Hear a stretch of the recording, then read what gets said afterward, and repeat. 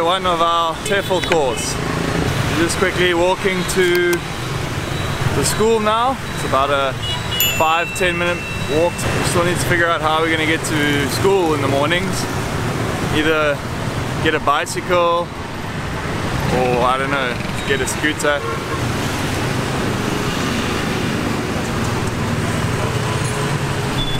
The hotel we're staying in, right across the road there's a little coffee shop, so that's very, very convenient. So we pick these up from there. Nice coffee for our walk to work.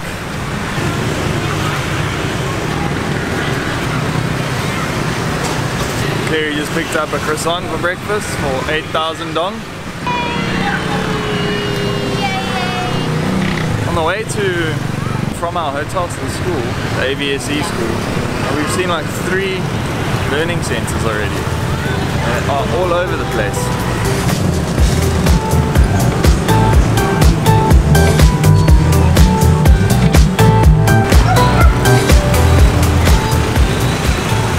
Anyway, we're almost at the school now, so we'll catch up with you guys soon.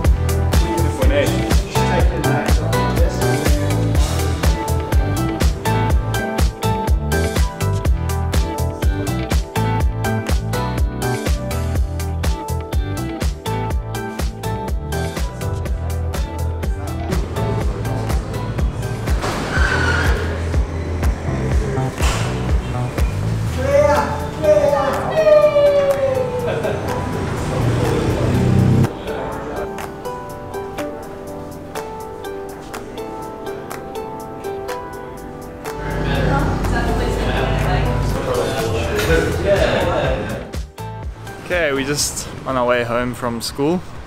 Our first day is complete. How do you feel about it? It was really good. It wasn't actually too overwhelming. One thing they told us is to not really overthink it. There's no preparation that you can do for the course. Like Clary, she overthinks everything, and I tell her, don't worry, we'll take each day as it comes, one day at a time, and just move forwards. And that's what he told us. He basically said there's no preparation, just come with a clean slate and an open mind, and they'll teach you everything you need to know, so there's nothing you need to worry about. And the nice thing is we've made a good group of friends, so we're pretty much doing everything together. We've made a WhatsApp group, so we're in contact with each other, so that's one thing we suggest. When you come to a new country, make a WhatsApp group, get everyone's numbers and stick together and go through everything together. So we've got our basic course outline. This afternoon we have to do a bit of homework. We have to come up with some 25 warm-up drills or warm-up activities. Supposed to not call them games apparently, so call them activities. And yeah, but before that we need to go to District 1. Clary needs to get some new shoes. Yeah, so when you teach here in Vietnam you have to dress formal, and I left my formal shoes at home. I have to go and get some now. So we're off to the mall with our friends to get some formal shoes and just do some shopping and chilling out. But that's the day. We're going to actually take you along with us to show you how we get there. Okay, we are now walking to the bus stop that's opposite the school. Apparently we need to get onto bus number 18. We just picked up, I got a sugarcane drink and Clary's got a big granadilla drink. Mine was 5,000 and Claire's was 10,000. I was expecting this drink to be really, really sweet because it's straight out of a sugarcane, but it's actually really not bad. It's not too sweet at all. And it costs 5,000 dong. That's extremely cheap.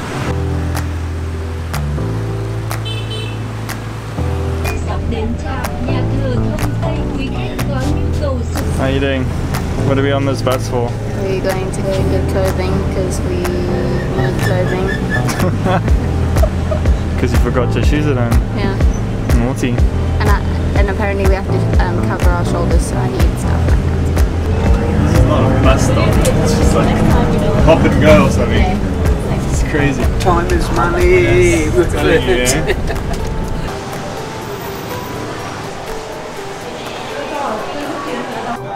Currently on the hunt for some shoes for Claire. Unsuccessful so far.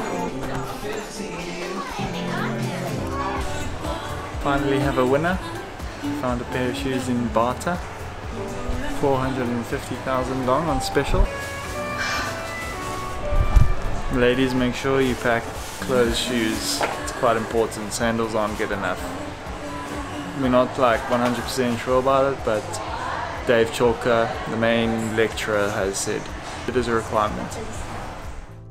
Okay guys, so we got home from the mall a bit later than what we wanted to because of the traffic in Vietnam. It is mayhem. I don't think you understand how bad Vietnam is with their traffic.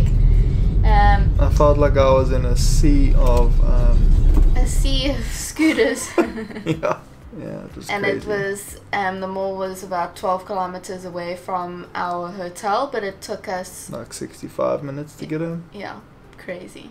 For our first day we got a homework task. We have to write down 25 warm-up activities. As you can see, there's tons of work it's been everywhere. going on now. And when we finish that, we will be sleeping because it's another early morning tomorrow again for another lesson. Overall, the day was busy, but not too bad, not too strenuous. We met some good people. We got to introduce ourselves to one another. We also still haven't figured out how we're going to get around from the hotel to the school, so we need to still try get a scooter or something tomorrow. So stay tuned for the next episode. We'll probably be talking a little bit more about the observations, and hopefully we can show you our motorbike and how we get around. But for now, if you liked the video, please give it a like and subscribe, and we'll see you guys in the next one. Cheers. Bye.